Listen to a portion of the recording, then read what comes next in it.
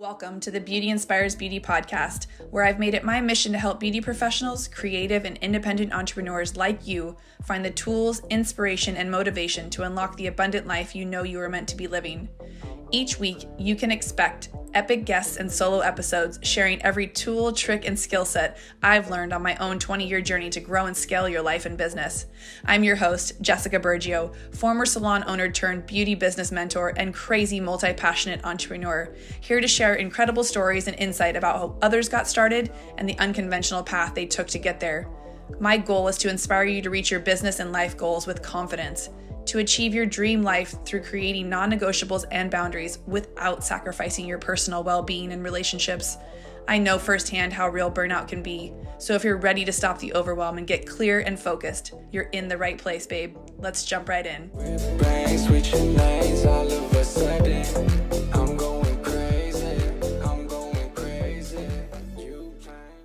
What is up, and welcome back to the Beauty Inspires Beauty podcast. I'm your host, Jessica Bergio. Today, I'm super excited. I have a guest who brings up all the feels for me when it comes to this topic around confidence and around mindset when it comes to females in athletic stuff, along with just life itself. Today, we have Shay. Shay's joining us. Welcome, Shay. What's up, Jessica? Excited to be here. Yeah, we've been putting this off for a while. If it's not one thing, it's another, because life is fucking busy. And I'm feeling a little under the weather right now, but this was a conversation I couldn't push off for another day because Shay talks just as much about confidence as I do. And so when I really dug into what it was that she does and who she helps, it's funny, it brought up a lot. Like I was just telling her before we hit record, childhood stuff, because I grew up as a child playing tons of sports. And, you know, there wasn't a lot of talk around mindset when it came to the game. It was like, get your head in the game. Don't be such a, you know what, like, yeah. You fake it till you make it, tough it out. Girls don't cry either in sports. So Shay, talk us through, you know, your background a little bit. I know you also host a podcast and are an author of the book called She the Confident. So first of all, though, I want to congratulate you. I know you got married not that long ago. Thank you. Appreciate it. Right on. Okay. So talk to us a little bit about like your background and where this kind of came from. Yeah. So it came from, obviously I grew up playing sports, soccer and basketball at a young age. And I was like a pretty confident kid. Like I was fast. I just had that natural talent as you would say. But when I was 12, I tore my ACL. So a pretty catastrophic injury to have at the age of 12, had surgery when I was 13. And at that point, mindset, confidence, like that was never talked about, like ever. And so going through that injury, I really started to doubt myself while I was watching my teammates, like, how am I going to come back from this after, you know, I'm out for 9 months while they're training every day, they're getting better. And I'm just sitting here getting worse, essentially. And so there was a lot of, you know, mental, emotional, I had anxiety that made my anxiety worse. So a lot of that during the injury. But when I finally came back, my self-doubt and lack of confidence was like through the roof. Like I went from being like this super happy, confident, love the sport kind of kid to then like overthinking everything, terrified to make mistakes. I would get this really bad pregame anxiety, like, and that lasted for a long time to where when I was 15, I remember like almost like I hated the sport at that point because I just had zero confidence, but that's all I knew was the sport. So I had the decision. I was like, I wanted to quit. Like I remember before practice being like, you know, I don't want to do this anymore. And it was all just because of my lack of confidence. And so I decided not to quit because I really wanted to play college soccer. So I decided not to quit. I went and played in a tournament. I ended up getting recruited, and the whole pressure of recruiting is like a whole other deal. Right. But then even in college, like I played for a D1 college, but even then my confidence wasn't good. We still didn't talk about it until I think it was like the end of my junior year. We started kind of working with a sports psychologist, and he came and talked to the team and stuff like that. And I was like, you know what? Like, I don't think that what I'm dealing with here it's not physical. It's like this mental stuff. And I knew it was, but I didn't know what to do about it. I didn't know how to change it. Like I didn't know how to kind of bust through those blocks. So then between senior year, junior year was awful, worst year of my career, sat the bench. And then senior year, I was like, all right, okay, like I got 1 year left. I can start trying to apply these mindset strategies and have a good year, or I can just like, you know, continue to pout and sit the bench. So I finally started to like learn these skills and tools and just kind of shift my mindset ended up having a great season and everything, like best season of my career probably. But then when I got out of college, I started coaching. I realized that I wasn't alone. I was never alone in how I felt. Although I thought that I was alone, it was something you didn't talk about. And so I realized that so many girls, I would say more girls than not, struggle with their confidence, whether it's in their sport or just with their friends or in their school or whatever it is. And so that's kind of what called me to do this, is to let girls know they're not alone, which is a big reason why I wrote the book. And then really to just help them work through these things so that when they're in college and in their careers, like they can lead confident lives. And you guys are probably listening to this as a beauty professional on this end, if you are in my industry, thinking, interesting person that she's brought on the show. But I know for me personally, like the things that plague us and hold us back in our adult life come from somewhere. They come from your childhood. They come from experiences, from moments. And that was one of the questions I was going to ask you. I wasn't sure like where that glitch in the system happened, right? Where you got hurt and then all of a sudden that shifted things. Like that took me back to a few months ago where my son got hit really bad with a baseball while he was playing.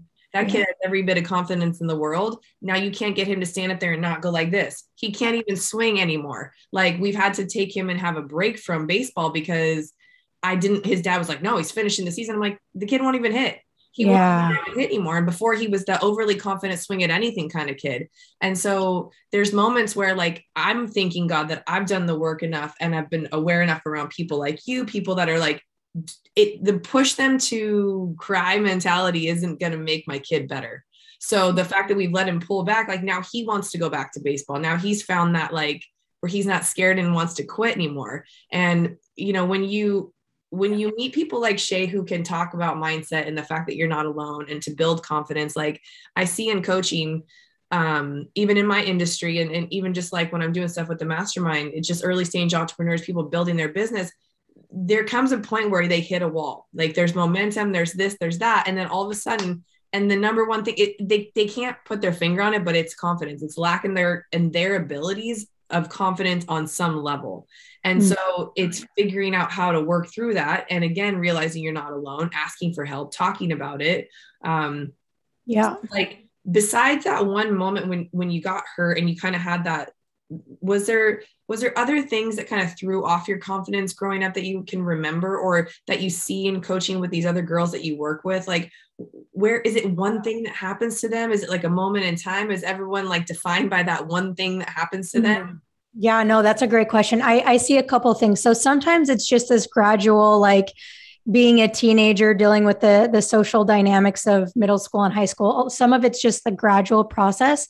But a lot of it is, I hear a lot from bad coaches that like tear them down when they make mistakes. Maybe it's just one coach or one moment or a teacher, or sad to say parents. Like I've had to deal with some parents that have really good intentions, but they just aren't self-aware to see how they're talking to or how they're acting is affecting their child in a way that's going to damage them for the rest of their life. And I know like every adult has some damage from their childhood. Like our parents, you know, they love us, but there's always going to be some damage there. So that's like something that really affects confidence too, is just like the home life. And sometimes it's this one thing, but sometimes it's just kind of this gradual kind of like tearing down process, especially for girls. It's not hard, honestly, to like get into a slump like that. No, I know. And speaking of like that same experience I had with my son's baseball team, there was 3 different coaches on the team. And while they all meant well, like only one of them was that nurturing type of coach. The other one was one of the dads they were all the dads, but you know, he was actually fairly good with all of the other boys, but except for with his own son, I would say his son would cry. He would make his son cry every game and every practice. And the kid is one of the best ones on the team. And I think not only did it affect his kid, but it also affected the other kids in such a massive way. And so, you know, we're looking to put him in something else. And I talked to this other guy and he says, we make our coaches go through learning how to be coaches. Yeah. That I experienced that growing up too. Like I was a competitive swimmer from 7 all the way to high school. And there was a moment in there where my coach got pregnant and I got a new coach and that guy was awful. And same thing, I showed up and I quit. And I look back thinking, what if, right? We were saying like, where could you have been had you not had that kind of an experience? But I think none of it was talked about when we were growing up. And I do think our parents, they do their best they can with us with right. Yeah. what they have. But that's usually learned from somewhere. Like you either learn that from a coach, how a coach talked to you growing up. And I've heard, a lot of high school coaches and even college coaches are really hard on the kids. And the mentality of a 16, 17, 18-year-old can handle that a little bit better than that of a 7-year-old. So if you've got like a college coach screaming at the 7, 8-year-olds like they do the big kids, like you can't comprehend that at that age.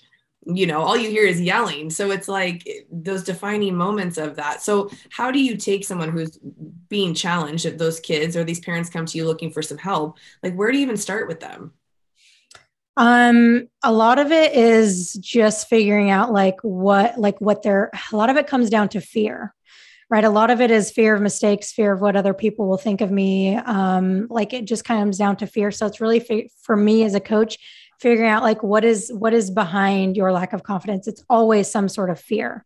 So getting into what is your fear, and then really changing your perception, whether it's perception of failure or perception of how other people think of you. But kind of going back to what we were talking about is our society is, and especially in sports, is so result oriented.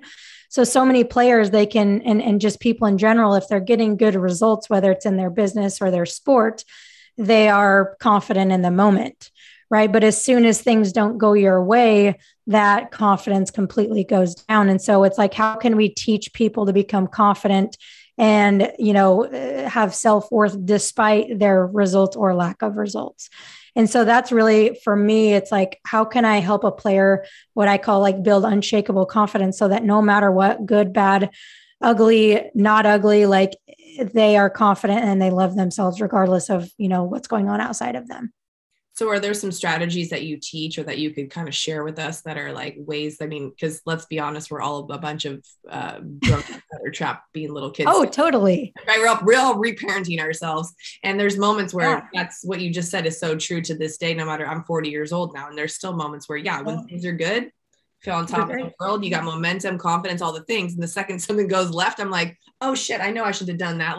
It's just, you can, it's so easy to get flipped into that questioning yourself or overthinking, like you were saying. Well, yeah. The first step for anyone, it's really just self-awareness, right? Self-awareness of first kind of your thoughts, what am I thinking? What am I telling myself? Because a lot of times, we're not very nice to ourselves, right? We think 70,000 thoughts per day. I guarantee you, for most people, most of those are not very nice thoughts, right? So if you aren't aware of your thoughts, you're never going to change your thoughts, and you're going to believe your thoughts. So there's part of me that thinks the thoughts come before beliefs, and part of me that thinks the belief come before thoughts. I think it just depends on where you're at. But the first thing, and thoughts are a lot more easier to dive into than beliefs, but really being aware of your thoughts. And then once you're aware of your thoughts, I think we need to learn to separate that we are not our thoughts. Because if we think we're our thoughts, then it's oh, I have negative thoughts, therefore I am that thought. But it's no, your thoughts are separate from you. You're just the person observing your thoughts. So that's really important, just perspective to have, that your thoughts are not you.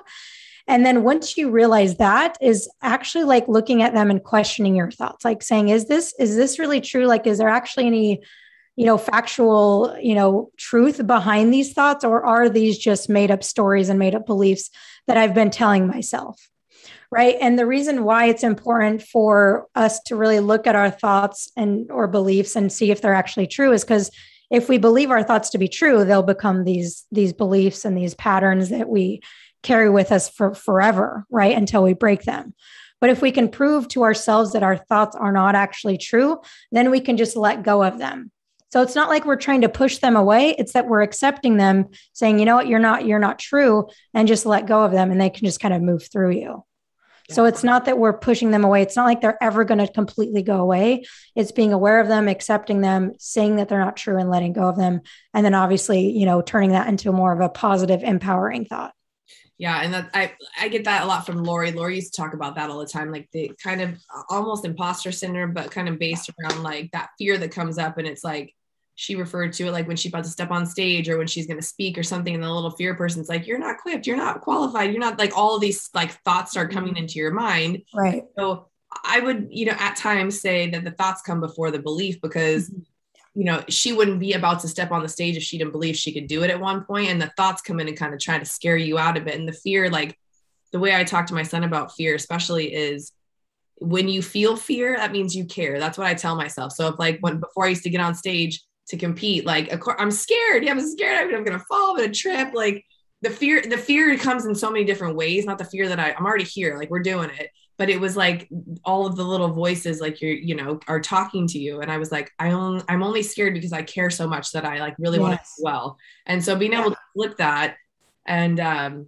it's interesting going through being a parent now and watching my son go through those pockets of fear and like kind of reliving stuff with him. It's so interesting because he's almost 10. So, and he's played a couple different sports, but the poor kid the other night, he races BMX too. Like I would never, and he's up on the gate and they got to like hold themselves up on the gate. And right out of the gate, he falls, eats shit so bad. And I was just like, he got right back up and did it again. And it's like, man, it's just watching the resiliency of, you know, when you want something bad enough, being able to push through that. But I'm not going to lie, I do give myself a little credit when I see him cry and then get back up. Cause I'm like, I talk to him all the time about being confident and about the fact that if you're scared, it's because you care, and like just rewording that. So you're talking to yourself in a more positive way. It's not about always like saying some affirmations in your head. You know, you guys know how I keep it real. Like I do think positive self-talk is a huge thing. And the way that we talk to ourselves obviously is important.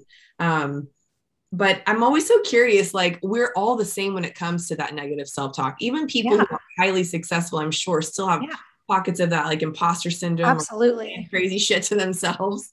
Yeah. And you know what, too, interesting about fear is that I think that a lot of times when we're nervous or have fear, have anxiety, the reason why it gets so bad is because we're in resistance to that fear, right? We feel fear and we're like, oh my gosh, I shouldn't be feeling fear. And so then we get more fearful.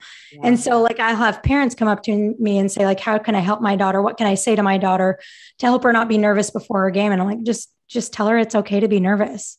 Right. Because when we're like, oh my gosh, why am I feeling this? I shouldn't be feeling this. It just like continues to build. And so realizing that like, you know, it's okay. Like you said, the fear is just like letting like your body know that you care and that you're ready. And it's just a way that you're, you know, getting your nervous system like built up and ready for this thing. Like once we can learn to like be okay with fear, then it'll just like the negative thoughts, it'll just move through you. Yeah. But as soon as you're like worrying about it, it's just going to stay there. So you've got these kids who you're teaching to become self-aware around where that confidence is lacking, where the fear is popping up. Like in what ways do you specifically help them build that back up? Like where do you take a kid who is feeling like you did on the bench and had that accident? You were like all of the things, like where do you start with them to try to like, what ways do you have them do things? Is that home? Are there tools that us adults listening right now can like kind of take if we're in that moment of maybe they had a setback or something happened with their career or their business or even relational that's like holding them back from work, like because something at home's not going well. Right.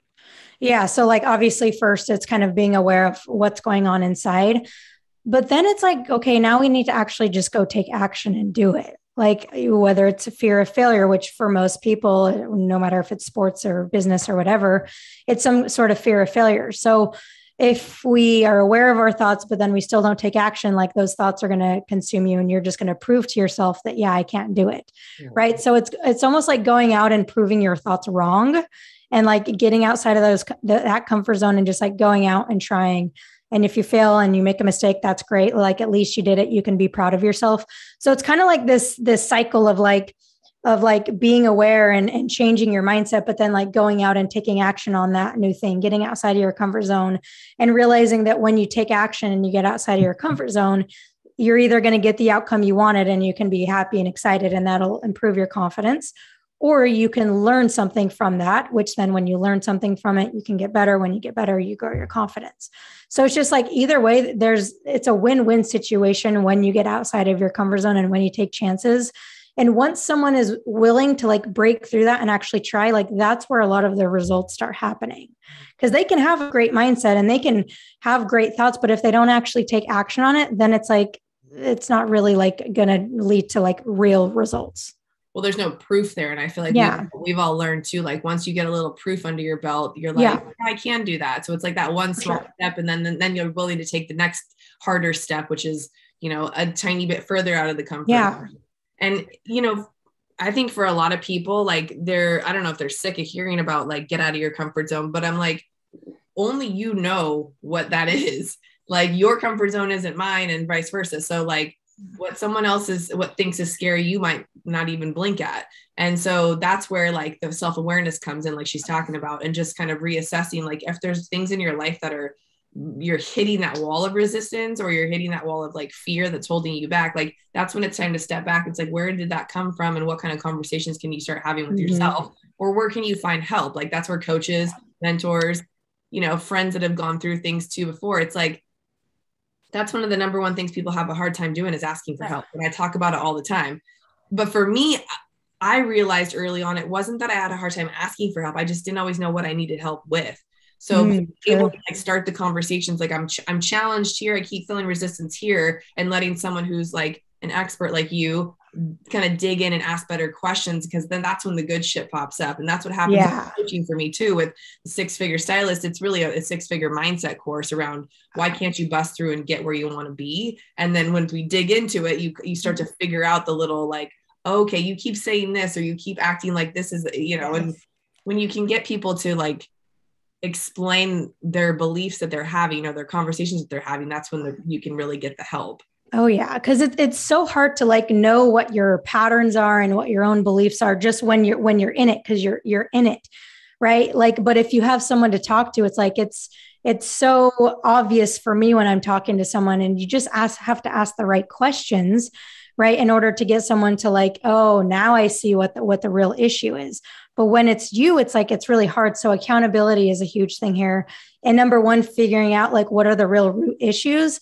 But number two, like getting you to get outside of your comfort zones. Because for me, like if I don't have a coach, I'm probably going to be inside my comfort zone way too long. Right. Or like, you know, I work with Chris in, you know, Fast Foundations. He's my one-on-one coach. And it's like, I feel like every time it's like doing something that, you know, pushes me outside of my comfort zone a little bit. And that's what I challenge my girls to do. Like, you know, when we're on our calls, I say, okay, like we'll even draw what our comfort zones look like. What's on the inside, what's on the outside. Okay, great. Now go circle one thing that's on the outside and just do it. And it doesn't have to be anything crazy. It can be ordering your own drink at Starbucks. It can be talking to a new friend, like it can be trying a new move at practice. Like it's not these earth-shattering things, but it's just getting, like you said, getting the proof and like getting these little wins under your belt. And the more you do that, it's just kind of like a snowball effect, and your confidence gets bigger and bigger, and you can start to see like these patterns unfolding and all that kind of stuff. I love that. I interviewed a guy one time on the podcast, like early on, and he like kind of blew my mind because we were talking about comfort zones and doing things. And he was a musician, and someone told him he should go be a hairdresser. So he went to school, but he was talking about the fact that he's like, I try to always expand my comfort zone versus putting myself outside of my comfort zone. So he just told himself a different perspective on how to look at it versus I'm going to do one thing out there. He was like, nope, we're just going to keep growing it. And I was like, I like that theory too. So like whatever works for you, I feel like it's not a one size fits all when it comes to comfort zones. It's just about doing that little thing that scares you. And that's why I love doing these little challenges that I do, because it gets people to do things that they're out of their patterns. And when we stay in those patterns, it's like we keep getting the same results. Yes. How have you seen confidence or lack of confidence like hold these kids back, or even hold adults back in what they're doing? Yeah, I mean, kids, it's like one of the biggest things is honestly, they just don't have fun. Like they aren't playing full out. They're kind of like holding back. And when you play like that in any sport or anything you're doing, if you're not giving it your all, you're not having as much fun. So that's like one of the biggest things, is that they don't have fun. And then really is also, just as the social stuff goes, is huge for the girls that I work with. Like a lot of them have gotten bullied in the past. A lot of them have, you know, bad relationships with their teams and their teammates and their friends and stuff like that. So like the more, and also confidence, like if you aren't confident, especially as a teenager, you're going to attract people that aren't probably the best people in the world, because you're trying to be somebody that you're not. Right. And if you're trying to be somebody you're not, you're going to attract the wrong people into your life. And as a teenager, if you have the wrong people in your life, that can totally change the whole trajectory of your life. So it's so important that I tell my girls, like, I don't like, if nobody likes you, like, that's okay. As long as like you are being yourself, like, who cares if someone, doesn't like you. Like there's 7 billion people in the world. Not everybody's going to like you. And so just be you and just be yourself and be confident in who you are, because when you are, the right people will come into your life. And that can be said for adults too. Right. And then as far as adults go, how confidence holds them back is like, it keeps us safe. Like when we're not confident, we just do what's safe. We do what we're supposed to do.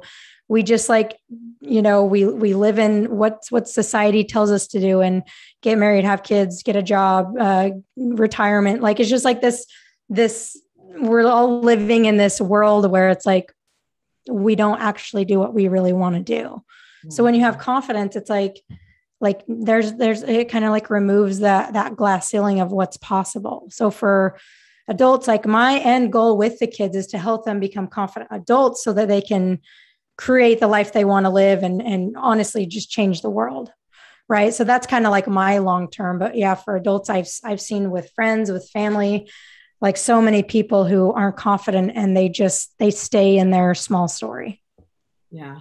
I mean, that's huge. And so if anybody listening has kids or children that, like girls, especially, that play any sports and you're looking for support, like definitely reach out to Shay. She has an awesome book that you can read along with your daughter.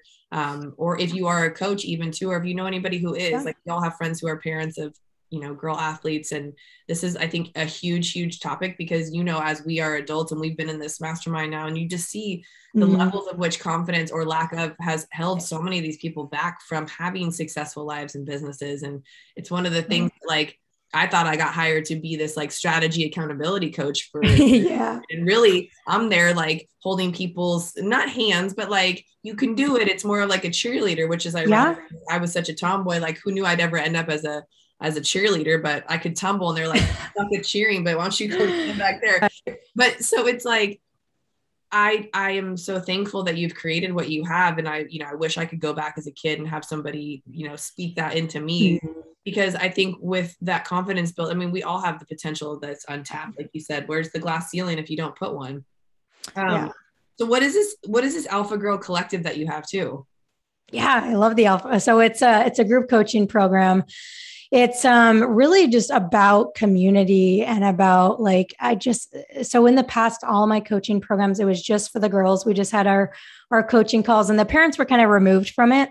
But like after doing this for so long, I realized that the parents are such a huge part of it. So yes, we have like our group coaching calls every week with the girls. There's a course and like everything they need to be confident. There's a community that goes along with it.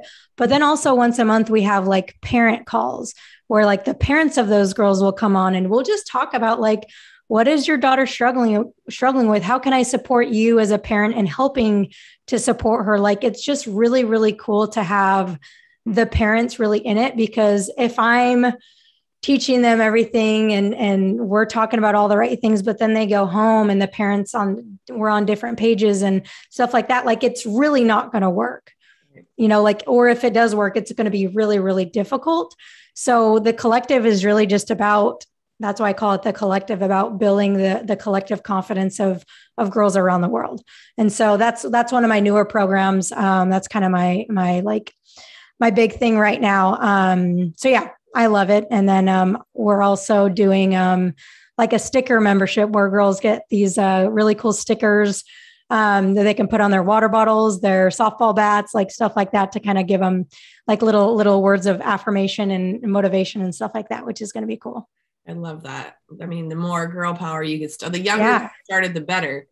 You recently did a podcast with that Natalie Norris on using nutrition as your secret weapon. I wanted to talk about nutrition as it plays a whole, because as I'm currently sick, it's like everyone's offered me all the Tylenol and the drugs. Yes. And like, this is what you should eat. These are the vitamins you should take. I mean, I know that because I come from a nutrition background. So talk to us about like where like nutrition and whatnot can play such a huge role for like these kids and for adults. Yeah. I mean, think about it. If you physically don't feel well, you're not going to feel very good mentally, and vice versa. Right. But like a lot of kids, they'll be eating like crap, and people in general, they'll be eating like crap, and they obviously feel like crap when they eat like crap. And then they think, oh my gosh, there's something wrong with me. Well, there is. It's because you're not eating well. But then it totally affects your confidence, your mindset, your mental health, and everything like that. And for me, that I've struggled with anxiety for a lot of my life, I've really had to learn that certain things cause me to feel more anxious than other things.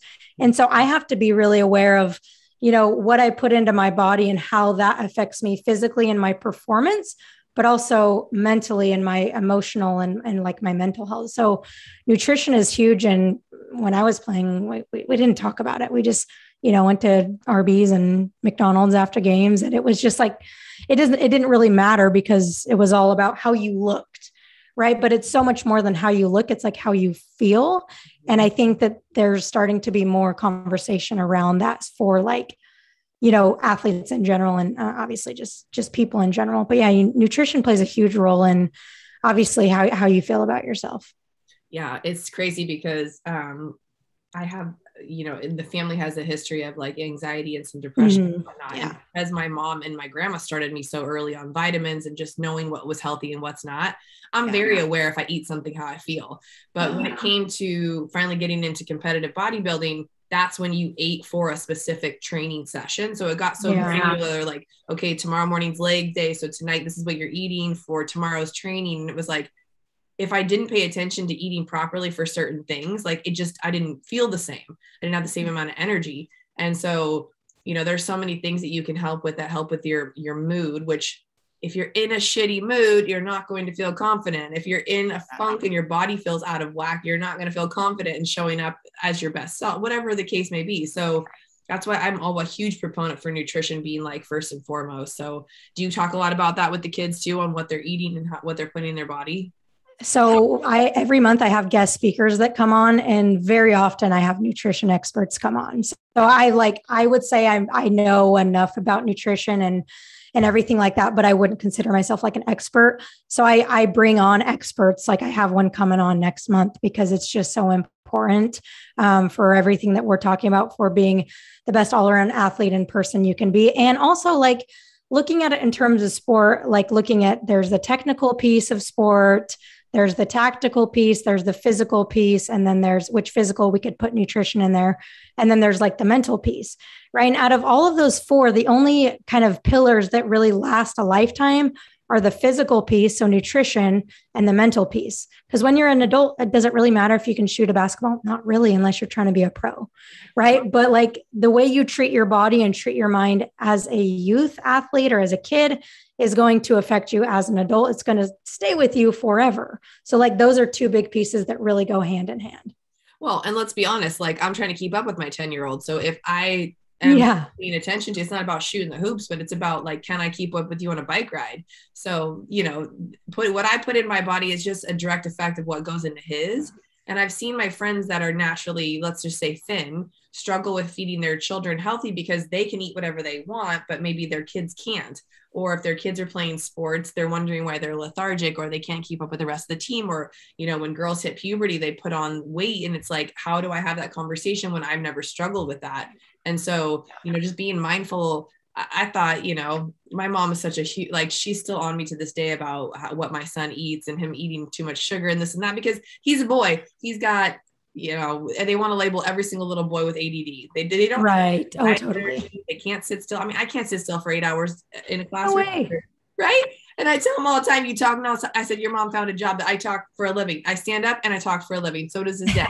So I'm like, just fine. But it's definitely, I can see, if he's had too much carbs at night, his energy spikes. If he's had too much sugar, he's bouncing off the wall. Yes. He hasn't had enough calcium in his system. He twitches at night when he's sleeping, like, especially for little girls, going through that stage. And if you have a daughter, like for me, what I noticed was like when they go through puberty and they go through all that, making sure they have enough calcium in their system so they're feeling good. If they're not loaded up with the right vitamins, like you might not grow as tall as you were supposed to. Like I attribute starting smoking cigarettes when I was 13 as why I stopped at 5'5". I got hands of someone who should be like 5'10". That's why I am a huge proponent with nutrition, and it starts with like how we're talking to ourselves, what we're putting in our body, and then the support that you get around yourself. So if you have a daughter, if you have somebody who has a young girl who's an athlete who could use support, please reach out to Shay. She's got so many programs and rad things you could be a part of. There's a book you could grab and read at home with her. Shay, I love watching you just grow and blossom into this awesome businesswoman that you have. It's been really cool to watch. So I wish you tons of success. Thanks for being on the show. Thanks, Jessica. It's awesome. And can I make one more point on the nutrition thing? Yes, please. So another big thing with confidence, especially teenage girls, is like body image is everything, right? So for me, when I went through my injury, I was still eating a ton and I got a little bit chubby and my body image went totally down the toilet. So that played a huge role for especially teenage girls, not just, how they're going to perform, but body image is a huge thing with confidence. So the more you can put better food into your body, the better the body image is going to be too. So that's huge. I just want to say that, but yeah, thank you so much for having me on. It was an awesome conversation. Awesome. And where can people find you? Where are you on Instagram? Yeah, on Instagram at Shay Haddow, Twitter at Shay Haddow. And then you can find like the podcast and the book just on my website, which is alphagirlconfidence.com. alphagirlconfidence.com. Awesome. We'll have all of that in the show notes for you guys too. And this should come out in a couple of weeks, but it was so great to chat with you, Shay. Good work doing out there with the girls. I'm proud of you. Thank you. I appreciate it. See you on the next one, guys. All of a sudden, I'm going